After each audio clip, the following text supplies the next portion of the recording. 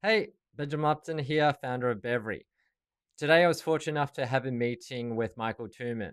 I'll jump to that recording in a moment right after I introduce him. So let me share my screen. This is Michael. As you can see from his website, he's not afraid to express himself. He's developed a character that is willing to add his own unique value and contribution to the world. Something he's cultivated from some of the hardships which we'll go into in the conversation. But in addition to his character as a value contribution is also the work he's been able to accomplish. Now, he's got it all written here. You can find the link in the URL on the screen, or you can use the links in the description. So in 2009, he gave this talk. Fellow citizens, let me ask you, are you really free when a webmaster controls what you can and cannot do on a website? Are you really free when Bank of America controls how you interact with your finances and Mark Zuckerberg controls how you view your friends? Now let's be clear, this is not just a conflict of ideology. This is more than a Silicon Valley ideology.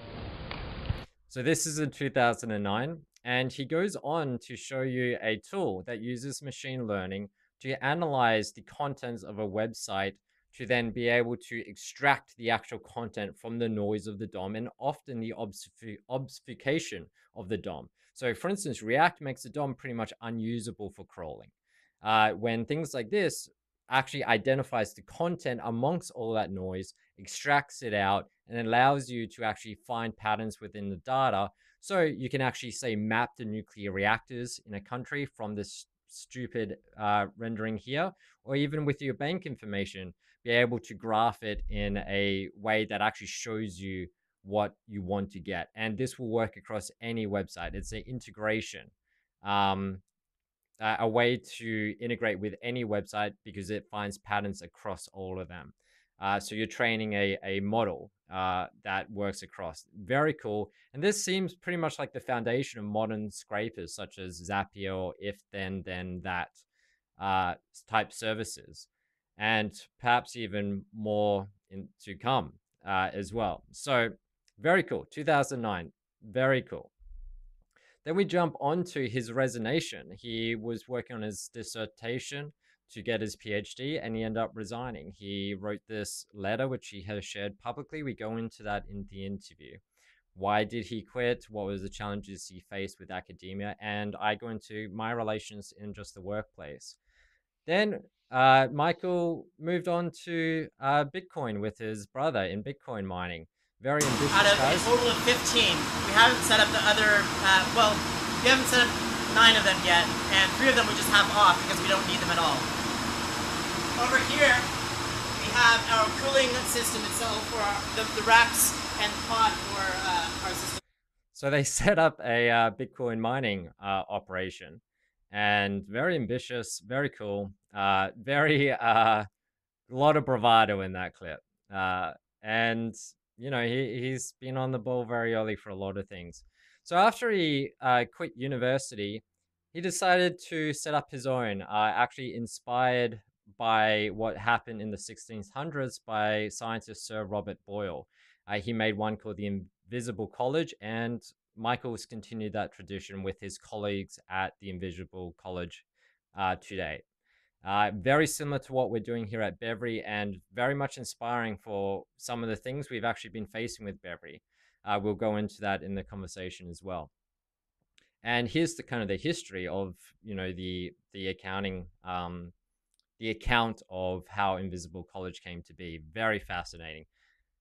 And not only these things, he also tried to work on things to kind of identify signals amongst the noise in conversation, find and identify on contentious issues. How can we actually find the signal from all this contention and remove things that add even more flames to the war and find out things that we can actually act and work on? And this is the Consider.it. He did this with his colleagues. And on this, you can see one of its implementations is called Bitcoin Classic, and they use it to identify the community's feelings on proposals. And you don't just get things of everyone, you actually even can see what do the miners think about it, what do the developers think about it, what do the businesses think about it. So you get to kind of ascertain things that can help facilitate a democracy even better. It's also something we're doing. We kind of with Bevry, we've improved over the years with various versions of Bevry in our governance, and very cool to see these type of democratic ways. In Ethereum, they use DAOs. This is kind of a way to help facilitate this. Now, not only these, he also worked on a thing called Cheeseburger Therapy. For the Bevry audience, you're probably familiar with Jordan Peterson's self-authoring. You write down your life, you find patterns, you try and identify beyond your own constraints of cognitive dissonance, some patterns in your life that allow you to seek what you may desire in a long-term operation. That's Peterson's self-authoring. This one trains the everyday person in cognitive behavioral therapy. And okay, this is the job posting for it. Let's go to the actual website. So it connects you to someone who can help implement cognitive behavioral therapy in your life. Very cool. And he finished his thesis. He's called it Attention Economics. This is the paper. He worked on this with his colleagues, and this is another thing. He collaborates. He's into open collaboration. He works with whoever seems to want to work with him, and it's so fantastic to see. And we'll go into that as well in the interview. He gave a talk about it here, which is probably easier and more accessible than reading this ginormous science paper if you're not into science papers, or if you just want to watch the video. A little tip on this, you can right click and do download video, and then you can increase the speed with your native video player. So the most recent thing, the thing that got Michael on my radar, is Braid. So he's doing like a new version of HTTP, the Hypertext Transfer Protocol, and working on some amendments to it to manage things like synchronizing state. So building in abilities to resolve conflicts using either original transform CRDTs or and other algorithms such as Sync9, I believe, is one of the proposed ones. They have some really amazing demos here. So let's jump to one of the demos. But furthermore, this breaks down the walls around websites, because now you can synchronize an external website to state on an existing website as easily as linking to it. So let me show you what that looks like. I'm talking to you now through this video chat, but it's actually running over here on this other site called Talkspace, and it's just having all of its state synchronized with the demo. So you can look at all the state. So the programmer wrote Talkspace with StateBus, and now all of its state is available with a little dashboard that I brought up with a key binding. And you can see right here, there's some state called My Audio, and it's showing the volume of my audio, and that's what's driving this little volume indicator. Now we can link to this state to synchronize with it in the demo page. Let's see how that works. So first, let's look at what a regular link looks like from the old web. So let's take. So that's the demo. That one's on the state bus implementation of Braid. And one of his most recent projects is this thing called Democracy, which is kind of finally trying to or implement the decentralized and private computation promise of Ethereum. Now, obviously, a lot of these things are being implemented all through the space by various different people. This is Michael's contribution, and I'm so fortunate to have talked to him, and let's jump to that interview. Alrighty, and so I wrote that whole agenda thing of anything that's kind of stood out to me. Have you had a chance of going through any of it? Yeah, I've looked at a bit of it. I haven't read it in detail, but I see that you're digesting a lot of the projects I've been working on. Yeah, that would be fair to say. So we can either do this as like a conversation, or as like a put it up on YouTube afterwards as like a little kind of marketing piece, I guess, for you, or we can just focus it as a conversation. I think maybe doing it like just a one-to-one personal conversation would be good. If there's anything nifty out, we can take it out. But I think if we do a conversation, then from there we can probably maybe, if you feel like it, schedule another thing where it is actually a formal live stream, and then we can go into what we talk about if you feel like it. Otherwise, we can just use this. So it depends how you want to structure this conversation to go. Do you want it to be like a big marketing piece, or do you want it to be like a thing where we actually explore and learn? No, yeah, let's have a conversation. There's a lot of stuff that you've put down on this list, more than we'd be able to talk about. So, Yeah. please guide with your interests, and let's talk about everything interesting. Right. Okay, cool. So I'll give a bit of history then about Bevry. So Bevry started off as a repository for my more ambitious open source work back in 2011 and my consultancy. And then because I got into open source since I was a kid, and that's how I got into professional web development stuff. And then when I moved to Sydney, started taking on bigger contracts. So then Bevry kind of housed it. But then in 2016, we started this philosophy study group that was a weekly one with Jordan Peterson's materials, and then moved on to just general philosophy. And then more recently, last year, moving on to science papers, where we read a science paper and then we discuss it on the channel. But the whole goal with that has kind of been to scale it out, where it's not just because it started off with just like a Google document and a YouTube comment, and then we would collaborate in private. And it's always been like, how do we scale this out? We're studying lectures, like going through the lecture series and taking these very detailed notes, and then we're doing discussion groups about it. How can we just scale this discussion group out? And at the same time, I was a place where, like, for most of the members, it was the first time in their lives they actually had ever talked about things that were controversial, or just Mm, things which they didn't really have a space to explore mm. ideas safely. And we had people join in the private meetings from like China, from Egypt, and all sorts, like around the world, to discuss whatever it is. And we kind of provided that environment like this. I think Californians call it like a safe space, like just a place where people can have that intellectual freedom to talk about it.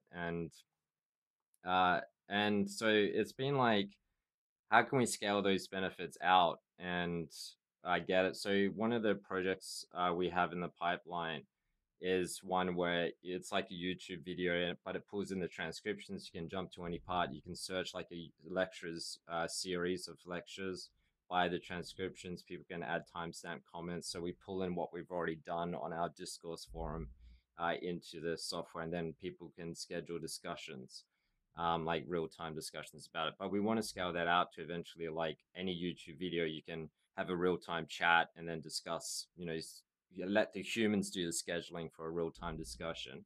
And then also have it where people can actually own their comments, own their contributions, rather than it just going into that walled garden. Or I think walled jungle is a better way to be Wall jungle. to say it, because walled garden applies as like an Eden, and the privileged are there. Yeah. When I think walled jungle is a better metaphor. Yeah, there's definitely walls in it, but it's a bit wild inside, and there's some dangers if you're not sure what you're doing. Yeah, yeah, and the system isn't really in your favor. It's kind of Mm. so. Uh, Yeah. yeah, so that's kind of been where it's at. And we last year we went through John Viveki's lecture series, a 50 lecture series called The Meaning Crisis, and we interviewed Mm. Viveki afterwards, and I demoed the software with him. And but always with some roadmaps that take longer than you thought. But there's always been other issues as well with how can we actually decentralize YouTube as kind of being like the grand plan, or how can we move Mm. towards a platform that's more about like authentic and transparent conversations, where like it doesn't really matter Mm-hmm. what the channel or the brand it is. I can just see Michael, I can follow Michael's conversations wherever they were or wherever they appeared. Mm-hmm. And you can upload your private conversations, they're end-to-end encrypted. You can share little snippets, make little snippets of that public. That's been like Mm-hmm. the grand plan. And it's just trying to figure Wonderful. out the tech and the infrastructure to make that happen. That's how I ended up finding Braid. But then I Mm. found yourself, and then found what you were doing with Invisible College. And also I read through, like, your history. You were at university, you did that reform thing, which is really interesting, even the political nature of the speech. It's kind of funny because the political part, like, people were laughing in the audience, and I'm thinking they're like, hell yeah, he's talking the right thing. Like, I'm like, yeah. So, uh, and Yeah, it yeah, was a bit prescient in like 2007. This yeah, it wasn't real then, and so the whole thing seemed like a joke, and was presented in that way. But it was like there's something subconsciously true to it, mm, and now we're seeing it. Yeah. right, yeah, and yeah. So then afterwards, you got into Bitcoin mining, I guess, with your brother. Mm. Yeah, Yeah, he was very interested in Bitcoin mining, and so I was doing that to support him. I love Bitcoin and right, cryptocurrencies, um, yeah, but I'm not the kind of person who likes to watch numbers go up, and mm, that's what mining's all about. It's right, optimizing for your power consumption and your efficiency. He's really good at that. right. Yeah, because I never understood, like, Australians aren't politically switched on, nor probably economically. We go about and we try and live an independent life and kind of just keep our head down low and do what we need to do. And then, so knew about cryptocurrencies for a while, and then it was only until I saw like Roger Ver's speech where on Rubin Report, where I was like, oh, there's actually like a libertarian angle to this, like you own your currency, where it's not, you know, I heard discovered the whole politics of it, and then I was like, oh, this is a thing, and it kind of got me excited about it. But then also before that, the money aspect is interesting, but it is like a time sink. Like, it draws so much attention away from other quality of life things you could be doing. Yeah, Um, it's amazing how money draws a lot of attention away from quality of life. Yeah, yeah, and in in the decentralized web, a lot of people get sucked into the cryptocurrencies, but there's a whole possibility out there of ways that we mm, can connect in new ways that are underexplored at the moment, you could say. right, But it's yeah. going to be a big wave in the next few years. Cool. So yeah, even like right now with the boom, like I learned now, it's just like, look, I'll let the people who play that game earn all the money. I'm just going to keep selling these ideas, putting them out there. And if people want to send money my way, fantastic. If not, I'm going to do what I do best, and I'll let them do what they do best, instead, rather than everyone trying to be a trader, which isn't something they do best. Yeah. And then you dropped out of college, and you wrote or at least on Invisible College, you kind of link to that, your, I guess, resignation letter or your dropout letter to your professor. What was the reason behind making that letter public?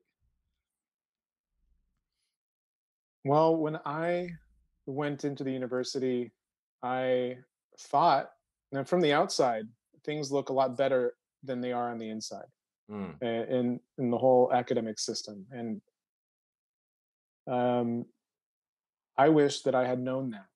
I wish I had known the stories of the problems that people encounter when you're let down by mm, the system not doing its job, or by your professors not doing what they're there for.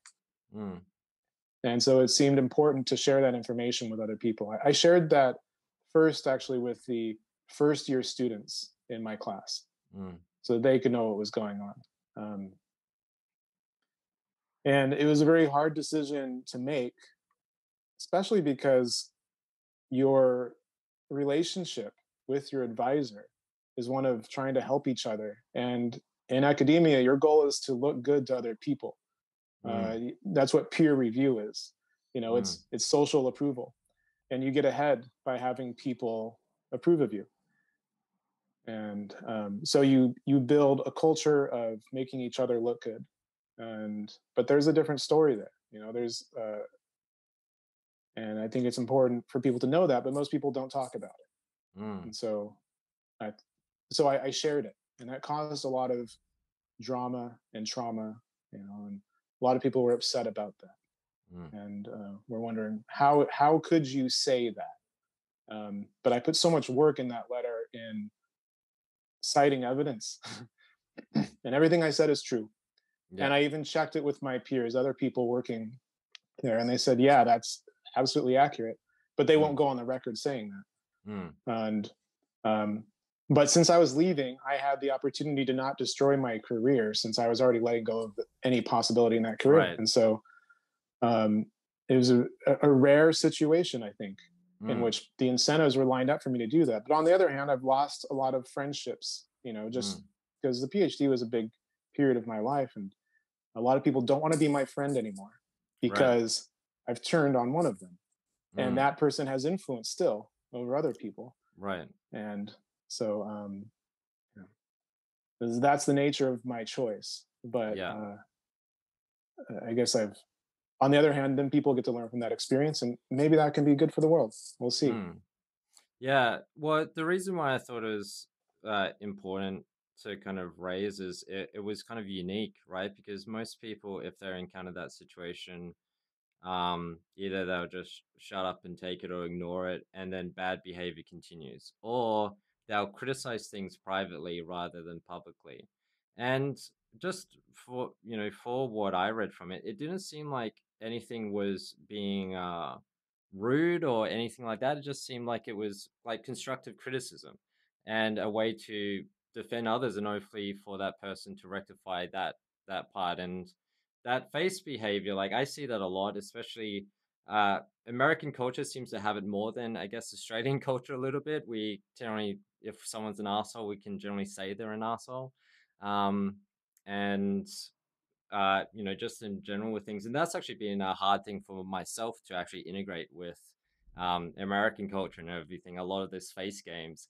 And here's me just saying things as it is. And some people will be like, oh, we're so glad you said that. At the same time, there's this little bit of dissociation that comes from it. But I've always kind of felt like, standing up and for the little people is great. And uh it is hard, like, because whenever you do that, it's always challenging to voice criticisms publicly, but I felt the way you did so was a earnest and respectful way of doing it.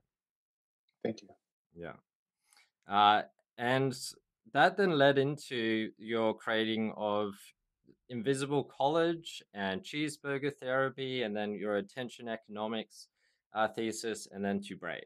So it was like a big pivot, but it's turned out to a lot of interesting stuff has come from that. So what was the timeline for that? Like after this dropout, how did things kind of fall into place? Like were you all Bitcoin millionaires with your Lambos with your brother, or like how did like or was this just like I have no idea, I'm just betting everything? I don't know. Like how did the pieces fall into place here? Yeah, well, I'd say about one thing that you learn in graduate school, if you put yourself into it, is you learn how to work for a really long time on something that doesn't exist yet. And Mm, so you're not getting any feedback of it working, of right. the vision working for years. Mm, And in trying to do that for a long time, I started to get like, okay, I can see some pathways, some ways to think about things in which I can work on something and have faith that it's going to turn out in the end. And that so few people do that stuff, that if we invest ourselves in these long-term projects, we can make massive change that's just, fruit ripe for the picking.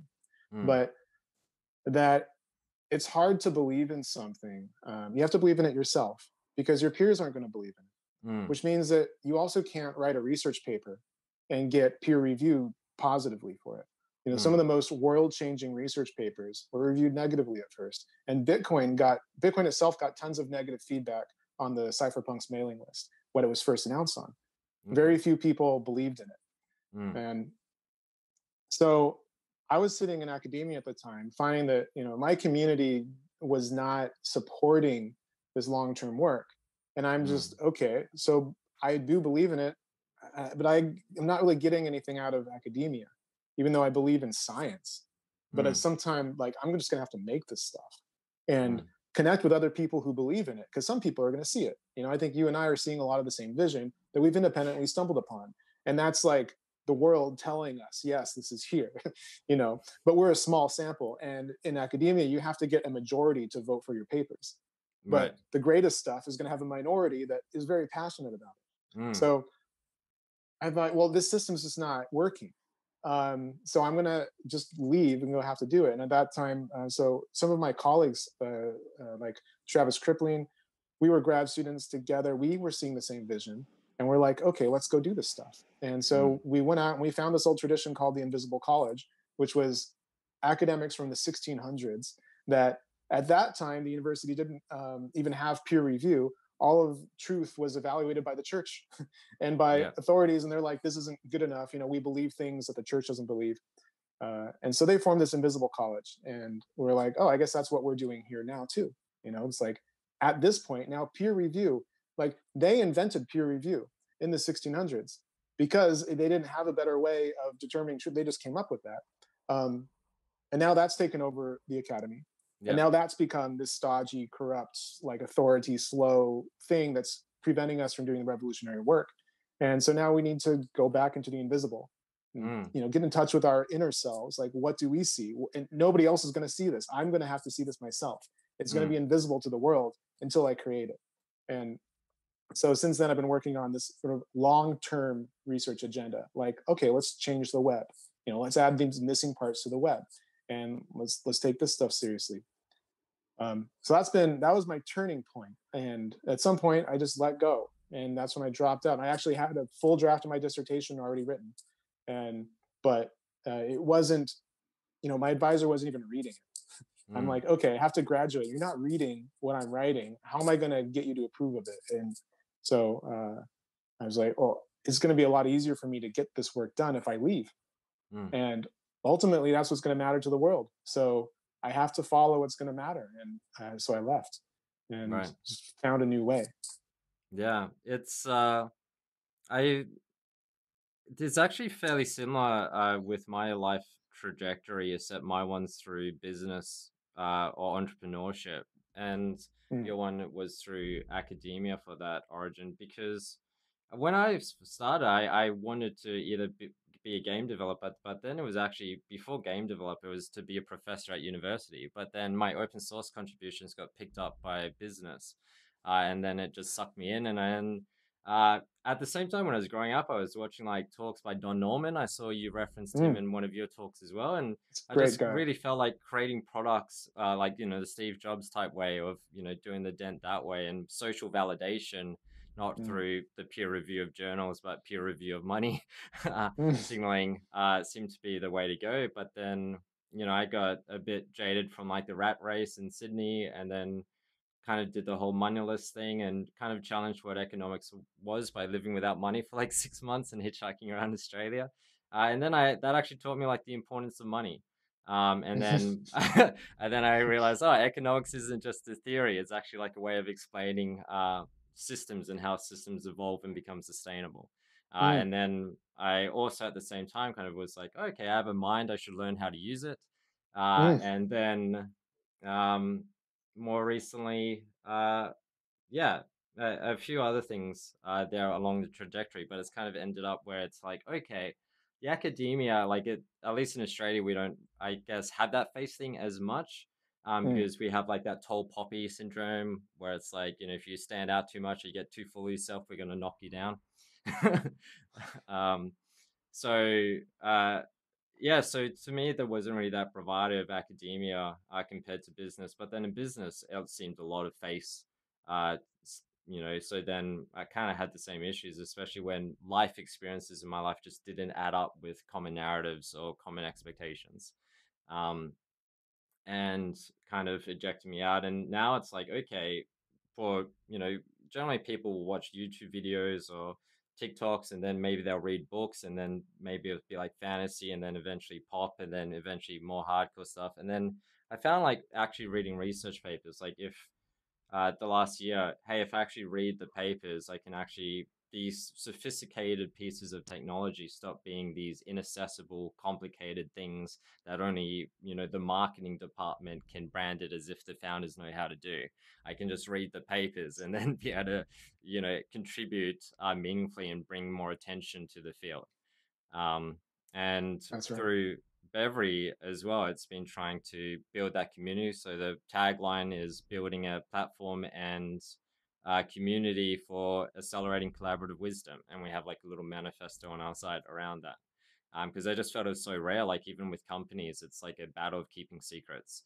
And That's you right. know, the better secrets you have, the more you win. And then open source just gets pillaged by these companies. So That's yeah. right. Yeah, I think that you share a purpose in contributing to humanity's knowledge, Mm, perhaps. I think yeah. that like I measure myself on how much I'm adding to our culture, how many memes I'm Mm, contributing that are taken up and are making us all smarter and more powerful. mm, And that's the scholarly value, the internal scholarly value. But the infrastructure, the community that has evolved around that has become increasingly corrupt as it focuses more and more on getting money, more and more on peer review. There's more and more competition for professor jobs, and more people going to school without even really caring about learning, but they're just caring about getting the prestige, getting the degree, and there's just a ton of money going into it. All of that money pressure means people are more focused on the extrinsic motivations, mm, on the status, on the achievement, and they're not looking at the intrinsic, in mm, psychological terms, which the stuff intrinsic, that's the invisible. And mm, oftentimes when you're in school, you're learning facts and stuff, but you're not necessarily learning how to learn. And mm, oftentimes when you're trying to do something, you're stopped not because of something you don't know, but maybe your own psychology is stopping you. Maybe you're mm, procrastinating. Like I think perhaps the biggest problem students are having is procrastination and yeah. anxiety and depression. And that's stuff they're not teaching you. That's all invisible. It's all subjective. It's inside your mind. And the only way for you to make progress on that is to look at your own mind and figure it out, or have maybe, in the past we'd have faculty or mentors who were they're they're they're looking with you and talking internally, and you're vulnerable and you're talking about what's going on inside. And that can't happen now because faculty are grading you, and you're now adversaries with your faculty because there's so much pressure on getting the grade that you have Mm, to lie to your professors, and you have no incentive to tell them your problems. You want them to think you're great. And mm, so then we're in the situation where, in order to get the grade, we have to not acknowledge all of the issues that we're actually facing, mm, that are the real issues holding us back from learning, and the real mm, issues holding us back from succeeding in science and research. mm, And that is all, that stuff is invisible to the system. And so that's why we need to return to the invisible. This is a mm. time to return to the invisible. It sounds like Bevry is doing that too. You Yeah. guys, you Yeah. feel to me like an invisible college. Yeah, it's well, Bevry, I picked out the name because it means liberate in Afrikaans. I like Mm, just went on Google Translate. That's how I picked most of my names for open source projects. I put in a word that I want and then translate in all the different languages. I'm like, is a keeper. Yeah, I mean, we found the difference with our our study group, which is like, at the beginning when people join the study group, they're like, babbling, stumbling, was it stammering idiots kind of thing, buffoons when they start. And then as they go, they turn into like forces to be reckoned with in terms of they're actually able to really argue the point, know where they stand, know what they don't know to an extent as well, and be comfortable with that. And then also be comfortable with still manning the opposition. And because mm, the whole goal is like, let's dance for this, and if you stumble, let me pick you up so we can have a mm, better dance here. mm. And Wonderful. yeah. And everything you Yeah. say actually parallels like the business world. Like everything you've had in academia is so common in business. Like so many times in consulting, especially with the enterprises. For instance, I did one contracting job for a fairly large enterprise, and people's identities, well, like the people associated their job with the projects they were working on. So if you then could say, hey, this technology could, free up these 10 people from their project, save your company like a few $1 million a year, and and you would think that'd be met with like open arms, but instead that got squished because people like, okay, if my project's going to get deprecated, am I going to lose my job? And you would they wouldn't renew your contract if you're an external consultant, even though that's what you're hired to do, to provide these outside solutions and outside thinking. Yep. And even for like the kind of the cultures where even in startups, a lot of the time I realize like a lot of the job is not doing what's right for the customer, or even just the commons in general, is just making your boss happy and not threatening your boss's position or his feeling of control. It's like Yep.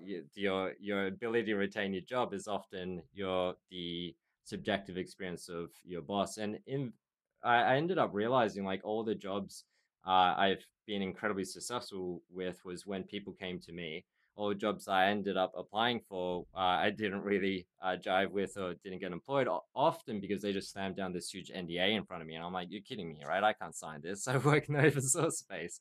Like, and eventually I ended up realizing like, no, I'm going to become a beacon for people who struggled, like in this intense struggle that I've had so much in my life, trying to like abide by, this little game that people are playing, and then realizing, no, it doesn't add that much happiness. I'm going to do my own thing and be like a proper beacon, not just like a haphazard beacon, like actually be a force in the world for like, getting this stuff sorted, like, more mission focused Excellent. approach.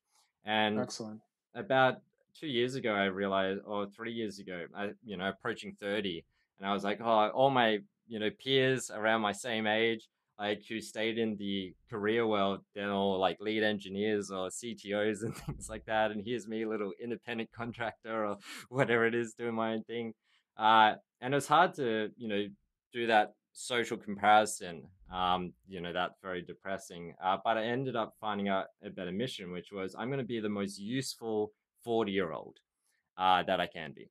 And that gave me like a 10-year direction, which is that, hey, I'm just going to set my life where I'm just going to try and be the most useful person that I can over 10 years. So that allowed my decisions, instead of being like short-term survival based focus, to instead be like, is this going to make me more useful when I'm 40? Like, is this going to be the right decision in 10 years? And that really made a lot of decisions easier. Wow. That sounds like a really powerful thought. That's great. Yeah. I'm turning 40, or I just turned 40. Mm, And so I'm thinking about that. I'm like, that would have been a good thought for me when I was 32. right. Yeah. Yeah, I want to share that with others too. I think it's a wonderful idea. Mm. So you could do it for your 50 or something like that, like I 10 can year go for goals 50. instead. Yeah. That's right. That's right. Yeah. And so, all right. So the other thing here, so because there is some things I like, kind of struggles also with this new way of doing things, right? Like with any of these new ways, it is the unknown, it is chaos. And trying to figure out which way is best is hard. And it's actually something that becomes very clear with your approach in life, actually with your attention economics in that speech. And for Invisible College as well, even for why they founded it, which was like they called it experimental philosophy at the time, this new science. And this idea that we can't find out truth unless we're actually running experiments. And you applied that to economics in your attention economics speech, which is like, hey, this is a lot of theory, a lot of philosophy. Let's actually do the experiments and get the results, and then we can run with this and actually get better experiments. That's Um, right.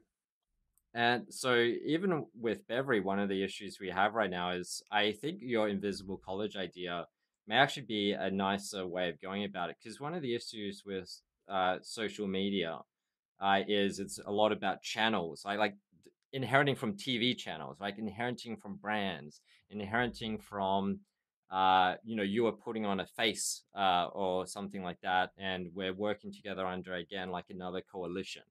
And it's not really much like that kind of, because one of the issues we had with Beverly is like initially, it served well as like a little cooperative community. Let's get people going, but it's worked best still under like a benevolent dictator model, because we found like the cooperative model was a little bit slow. So we've kind of integrated the best Hmm. from the cooperative model in terms of like Hmm.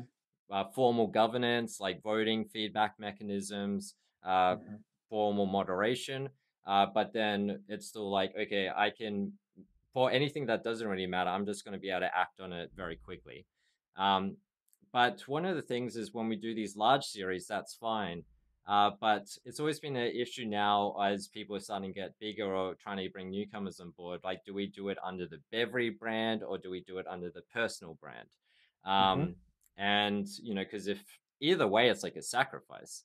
Mm-hmm. And because you're still in this tit for tat mode. Whereas it seems reading that history page about invisible colleges, they've inherently designed it as a way to make the individual strong, where the invisible college is completely invisible. It's like a Mm-hmm. little association they have, but it's not a place or a channel or a pub. Because can you imagine how silly it would be if we do, say, even for like this conversation or like in real life conversations, where before we have any conversation, we first have to decide on the venue we're going to have the conversation before we can have the conversation. Mm-hmm. And that's where I think this modern attention economics side of it, more than just the meaning of your paper, maybe that's part of the paper. I haven't actually read the paper, I watched the talk that you did, It's is probably better. where Good job. yeah, yeah, is that it's I called it there's a term parasocial media where it's like a one to many to one type of relationship, where people kind of develop a faux relationship or a faux Mm, friendship with these stars. Like PewDiePie, I watched him. We were mm, going through like kind of similar struggles in 2016 or so, but then over time mm, he just started playing Minecraft a lot more. I'm like, I'm not his target audience, even though I felt there was a connection here. And I mm, realized it was completely like a faux friendship. And he doesn't actually know who I am, and none of this. It's similar to pornography. It's like a faux relationship or faux mm, courtship or faux mating. Um, mm, so, but there's a lot of factors in this attention economy, which is trying to make it where you're just like a click farm, or you're getting manipulated into these cultivated manufactured brands. And I think at least with Beverly or with our projects, one of them notably being Fountain, is it should be a situation where it's like you have a conversation, doesn't matter where you had, but that conversation is yours, and you can follow people's profiles and see the conversations anywhere, providing they made it public, and you have ownership over the privacy of those conversations, because that would eliminate like a lot of this tit for tat issues we're kind of having in trying to operate or revise this new version of Bevry, which is if we just eliminate the idea of the Bevry channel altogether and just made it like a collective or a group, and then have the conversations wherever people are. Because with a person like at least for me, it was a big learning from the book, The Man Who Wouldn't Stand Up, the separation between a person, myself, and my persona, which is how other people interact with me. And that separation actually allowed me to figure out how to pick my battles. Because if I just care about like 100% integrity, where I am my persona, then I have to defend every single little attack at me, even if they're minute, to maintain my integrity. But if I'm like, okay, this is my persona outside, and I have my own integrity, then I can have a public persona that I cultivate accordingly to my own mission, and it can pick its battles. So I won't engage with anonymous trolls on Twitter, or I'll do bigger goals and things like that, even though they're challenging me. But it's a little thing that's like the one thing I manufacture about my existence is public appearance to an extent. And it allows me to have like all this personal, you know, neuroticism or anxieties, but not broadcast that to the world. I can still maintain this interface between myself and Michael here, right? I still keep things secret from you. So there's still like a persona that is occurring. And that actually allows myself to actually regain more agency and control in my operation. I don't have to be like, okay, I need to tweet every single thought I have. I need to broadcast my anxieties to the world. Instead, I can separate that, have agency, and be like the captain of my ship and navigate it to where I need to go without everything being public or robbed from me. And that ties into this idea here, or this learning, which is like your person is the one thing you hopefully will always have control over, even if you're being tortured or oppressed in certain jails, and certain horrific stories that I've been fascinated with. mm-hmm. you know, they end up maintaining this stoicism with themselves, which is like, you can never get in my mind. I will Mm-hmm. always have ownership of my mind. Um, Mm-hmm. and that's something which I think is lacking in this, or the attention economy is trying to make us forget. Mm. And I've wrote a little document called like Quit the Perverse, where I'm like, you don't need a smartphone, you don't need an app, you don't need a new Mm. computer. You can get shit done today without always having to buy the next thing or believing you need it. Like, you don't Mm-hmm. need a Kindle to read books. If you can't afford a Kindle, you can just, you know, maybe you don't even need the book. Maybe you just need to, you know, cultivate yourself a little bit better. But just try and get people to think, like, you don't need Instagram to Mm-hmm. share photos with friends. You can call the friend up and then share the photo of a live stream, or you can just Mm. meet them and discuss it and actually develop like real reactions with the people rather than just gesticulations of emotion. Yeah. Mm-hmm. Yeah, well, this is really fascinating. I think that you're getting at some very core topics Mm. in how we live with each other through the internet, Yeah. and these are things that I think we're all swimming in, especially between there's the self, this individual, who are you, okay, and the invisible college is very focused on you. Okay, let's make the rest of everything invisible, or the rest of the college make that invisible, and then you yourself focus on what's invisible within you, and learn how to trust yourself and believe yourself. And if you're in tune with yourself and you're in integrity with yourself, then when you're on Twitter, you might feel like, okay, I'm just going to say exactly what I believe. And Mm. that was also the phase that I was in when I was leaving graduate school. I was focusing on what I believed and what I knew. And that's why I put that letter out there about like dark things or sad things about my experience, because it was true. I saw that, and I just had faith that being in integrity with myself will be in integrity with the world, and things will be better that way. But that was kind of, and that was a reaction, I think, to the group, because you've got self, then you've got group, and then you've got others. And the Mm. group is, that's how I was in the university, maybe how you are in your job or when you're working for a brand. And if you're trying to work for Bevry as a brand and grow Bevry, or some project that's spinning out of Bevry, then you've got this group element, and like, okay, well, what's going to be good for the group, and how do I behave according to these group norms? But then you've got a third entity here, which is the audience, the other, the one Mm. that's perceiving you or perceiving this group. And if we're stuck in one of these things, we can lose ourselves, or Mm. we can lose track of the group. And the group is necessary because the group binds us together. Like, you cannot be an invisible scientist without having your scientific community to talk to. You Mm. need that community. And you have to care for that community and grow it. But then the last one is the other, and the audience. And when you are the fan on the other side of PewDiePie, having your experience, you have a relationship with PewDiePie. You feel it. And Mm. when we are ourselves or we are others, we are giving that to them too. And by focusing on that, focusing on the other's experience of us, it actually also gives us freedom, because we realize I can be in integrity with myself without telling you everything. But I need to also simultaneously care for this group. Mm. And I need to ultimately care for the audiences and their story that they're telling with me. Mm. Because they don't have access to all of my internal thoughts. Mm. So I can't just be me. I can't just be the raw, unfiltered, uncensored, I'm going to tell you everything about me, because they're Mm. not going to be able to fill in the details. I have to look at what they're getting and empathize with them. And so you have empathy at three levels. You empathize with yourself, you empathize with your group, you empathize with your audience, and all three of you have stories. And those Mm. stories need to be intact. Mm. Very fantastic. I very very good. Very good bounce back from what I said. Um alrighty, so we have 2 minutes left. Uh, I have a bunch of links there. Those were like the main points. I think the cheeseburger thing. I'm not sure how much you know about Jordan Peterson. Um, Yeah, he's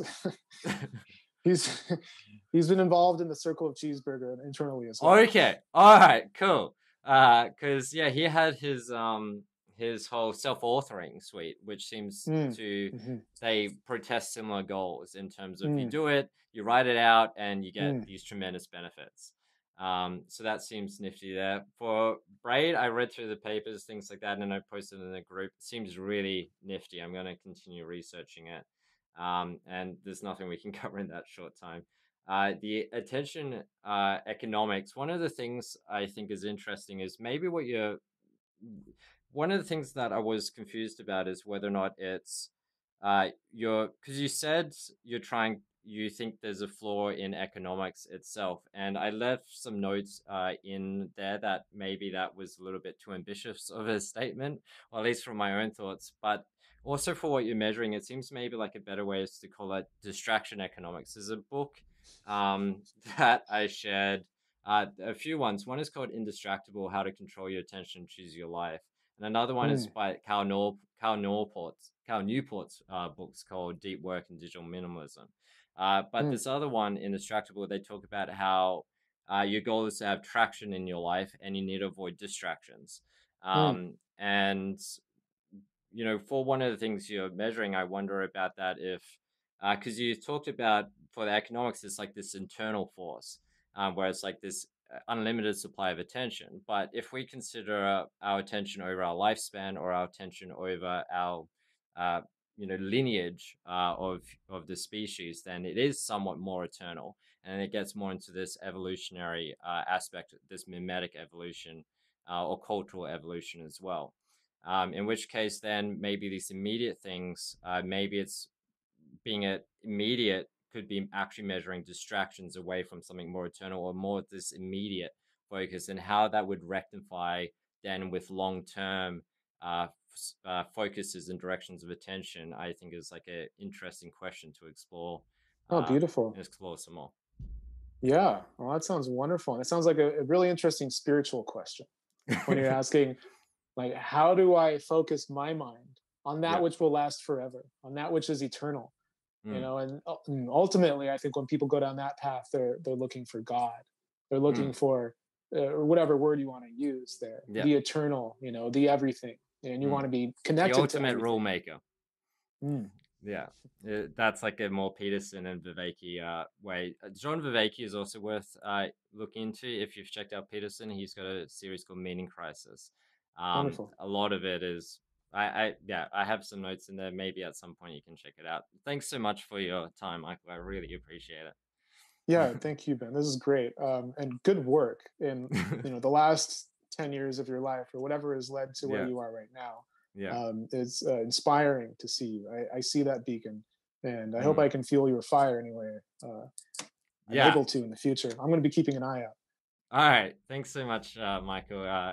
Enjoy your day and your life, everything. You're really inspiring. You really are. Thank you so much. Thank you, Ben. Goodbye. And that was the interview with Michael. You can find all the links in the description below and learn more about Bevry in the description below. We're trying to build a platform and community to accelerate collaborative wisdom. And we've been doing that for several years now, inheriting from a long history of open source work. And yeah, check out our other videos and help participate in this and help further this all along. Thanks so much again, Michael. Really great talking with you.